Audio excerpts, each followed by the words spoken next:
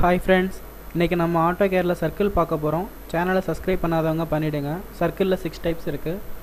AutoCAD open பண்ணது left side கார்னரில் draw அப்படின்ற கமெண்ட் கொடுத்துருப்பாங்க. அதுலேருந்து தேர்ட் கமெண்ட் சர்க்கிள் ஓப்பன் பண்ணிங்க அப்படின்னா 6 டைப்ஸ் கொடுத்துருப்பாங்க. Centre radius, centre diameter, 2.3 point, tan radius, tan. இப்போ நம்ம சென்டர் ரேடியஸ் எப்படி யூஸ் பண்ணலாம் அப்படின்றத பார்க்கலாம்.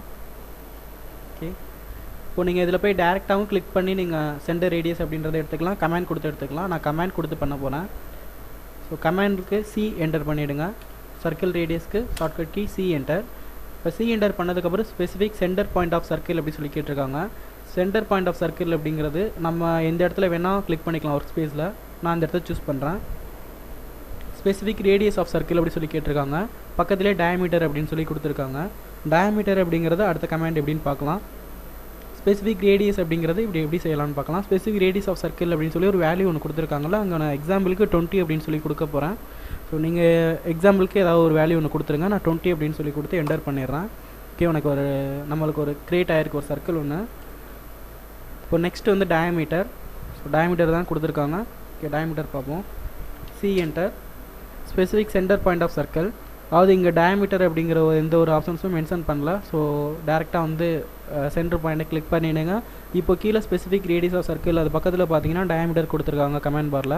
ஓகேவா? ஸோ டயமீட்டர் அப்படிங்கிறதுக்கு இதை கிளிக் பண்ணிங்க அப்படின்னா நம்மளுக்கு ஆப்ஷன்ஸ்குள்ளே போயிடும். டயமீட்டர் அப்படிங்கிறத கிளிக் பண்ணதுக்கப்புறம் 40 அப்படின்னு ஏற்கனவே கொடுத்துருக்காங்க. நான் 20 கொடுக்க போகிறேன். ஸோ 20 அப்படின்னு சொல்லிட்டு என்டர் பண்ணியிருக்கேன். என்டர் பண்ணோன்னா அது எனக்கு கிரியேட் ஆயிருக்கு. 2 சர்க்கிள் கிரியேட் ஆயிருக்கு. ரெண்டுமே வேறு டைப்பில் கிரியேட் பண்ணியிருக்கேன். ஆனால் ரேடியஸ் அப்படின்ற சர்க்கிள் வந்து பெருசாகவும் டயமீட்டர் சர்க்கிள்ஸ் வந்து சின்னதாகவும் எனக்கு கிரியேட் ஆயிருக்கு. இப்போ ரெண்டுக்கும் என்ன டிஃப்ரெண்ட் அப்படின்னு பார்க்கலாம். இப்போ ரெண்டு இதுலையுமே வேல்யூ எடுத்து பார்த்துருவோம். இதோட ரேடியஸ் பார்ப்போம். அதே மாதிரி டயமீட்டருக்கும் ரேடியஸ் எவ்வளோ இருக்குதுன்னு பார்ப்போம். ஓகேவா? ஸோ ரேடியஸ்க்கு வந்து நம்ம 20ன்னு சொல்லி க்ரியேட் பண்ணோம். அதே மாதிரி 20 க்ரியேட் ஆயிடுச்சு. ஆனால் டயமீட்டரில் நம்ம 20 கொடுத்தோம். ஸோ டயமீட்டர் அப்படிங்கிறது வந்துட்டு இன்னர் ஸ்பேஸ், அதாவது உள்ளுக்குள்ளே நம்மளுக்கு எவ்வளோ லென்த் இருக்குது அப்படிங்கிறது மட்டும்தான் காமிக்கும். ஓகேவா? ஸோ நம்மளுக்கு இன்னரில் அந்த லென்த்து மட்டும் டயமீட்டர் மட்டும் 20 கேட்டிருந்தோம். ரேடியஸ் பற்றி அது கேட்கல. நம்மளும் வந்து வேல்யூ ரேடியஸ்க்காக எந்த வேல்யூமே கொடுக்கவே இல்லை. ஸோ இன்னர் வேல்யூ மட்டும் தான் 20 நம்ம கொடுத்துருந்தோம். இன்னர் வேல்யூ 20 க்ரியேட் ஆகிடுச்சு. ரேடியஸ் வந்து 10 இருந்தால் தான் இன்னர் வேல்யூ, டயமீட்டர் வந்துட்டு 20 இருக்கும். ஓகேவா? ஸோ அதனால் அது வந்து 20க்கு க்ரியேட் ஆகிருக்கு. இப்போது ரேடியஸ் வந்துட்டு 20 கொடுத்துருந்தோம். ஆனால் இன்னர் வேல்யூ வந்து 40 இருக்கும். ஓகேவா? டயமீட்டர் வந்து 40 இருக்கும். 39.99 இருக்குது. கரெக்டாக வேல்யூ எடுக்கல. பாயிண்ட்ஸ் கரெக்டாக கொடுத்தோம் அப்படின்னா அக்யூரேட்டாக வரும். ஓகேவா? ஸோ 40 வந்திருக்கு. நம்ம ரேடியஸ் மட்டும்தான் கேட்டிருந்தோம். ரேடியஸ் வந்து 20 வேணும்னு சொல்லி கேட்டிருந்தோம். டயமீட்டரை பற்றி நம்ம எதுவுமே சொல்லலை. அதனால் டயமீட்டர் 40 இருந்தால் தான் ரேடியஸ் 20 வரும் அப்படிங்கிற மாதிரி அதை எடுத்துக்கிச்சு. ஓகேவா? ஸோ ரேடியஸ்க்கும் டயமீட்டருக்கும் தான் டிஃப்ரெண்ட்டு.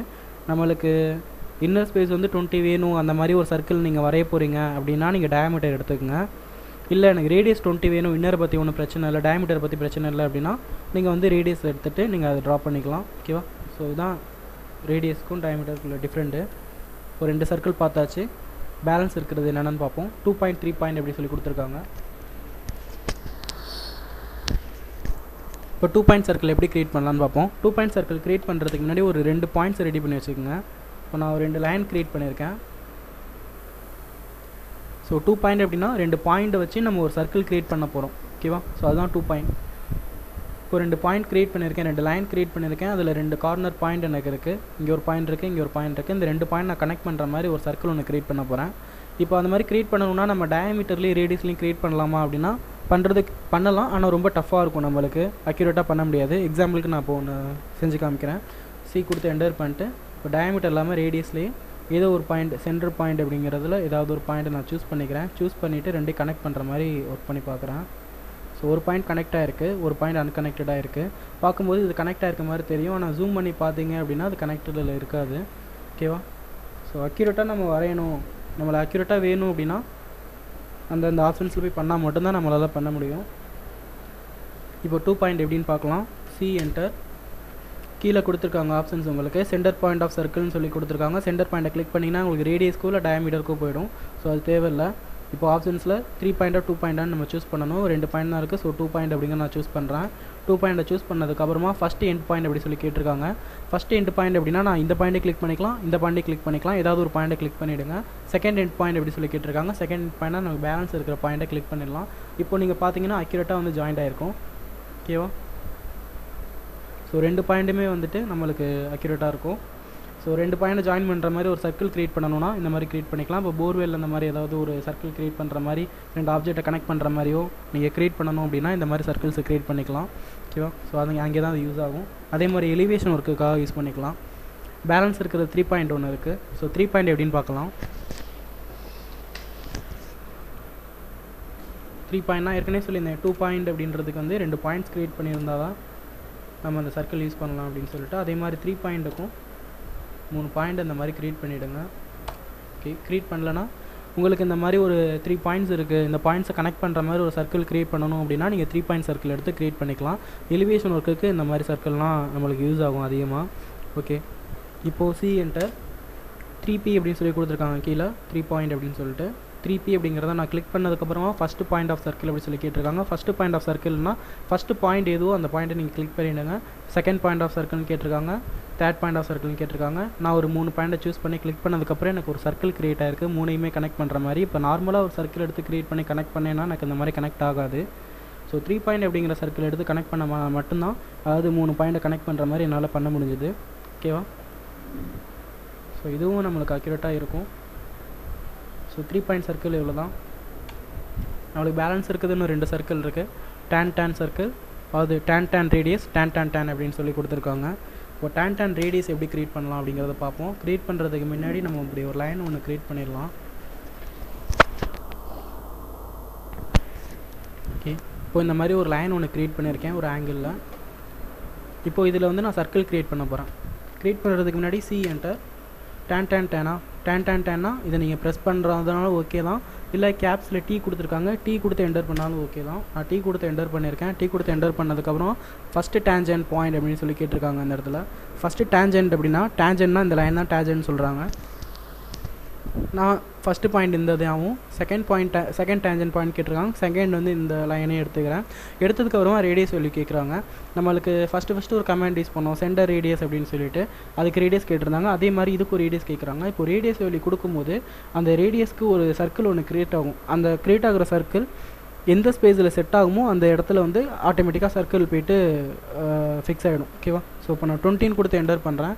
இப்போ 20 அப்படிங்கிற ரேடியஸில் ஒரு சர்க்கிள் க்ரியேட் ஆனிச்சுன்னா அது இந்த ஸ்பேஸில் மட்டும்தான் ஜாயிண்ட் ஆக முடியும் அப்படின்றதுனால இந்த இடத்துல க்ரியேட் ஆயிடுச்சு. இப்போ எக்ஸாம்பிளுக்கு நம்ம 5 அப்படின்னு சொல்லி கொடுத்து ஒரு ரேடியஸ் ஒன்று க்ரியேட் பண்ணுவோம். சி என்டர் டேன்க்கு இதை ப்ரெஸ் பண்ணிவிட்டு ஃபஸ்ட்டு டேஞ்சன்ட் செகண்ட் டேஞ்சன்ட் கொடுத்துட்டேன். இப்போ எக்ஸாம்பிளுக்கு நான் ஒரு 5ன்னு கொடுத்து என்டர் பண்ணுறேன். ஓகேவா? ஸோ இங்கே ஒரு க்ரியேட் ஆகிருக்கு. நான் கிளிக் பண்ணது இந்த இடத்துல கிளிக் பண்ணேன்.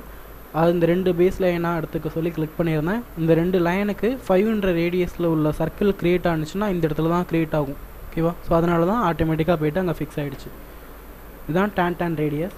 நம்மளுக்கு பேலன்ஸ் இருக்கிறது இன்னும் ஒன்று தான் இருக்குது. tan அப்படிங்கிறது இருக்குது.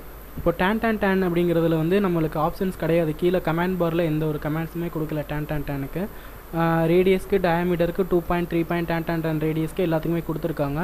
இதில் வந்த கமெண்டே மறுபடியும் ரிப்பீட் ஆகுது. அதாவது tanக்கு D enter, tan ரேடியஸ்க்கு D enter கொடுத்து பண்ணோம். இதில் அதே மாதிரி பண்ண முடியாது, ஏன்னா இதுவும் டீயில் தான் ஸ்டார்ட் ஆகுது. ஸோ இதுக்கு கமெண்ட் கொடுத்தா கன்ஃபியூஸ் ஆகும் அப்படிங்கிறனால கமெண்ட்ஸ் எதுவும் கொடுக்கல. நம்ம டேரெக்டாக இதில் போய் கிளிக் பண்ணுற மாதிரி தான் இருக்கும். இப்போது அந்த ஆப்ஷன்ஸ் யூஸ் பண்ணுறதுக்கு முன்னாடி ஒரு 3 லைனை க்ரியேட் பண்ணிடுறேன்.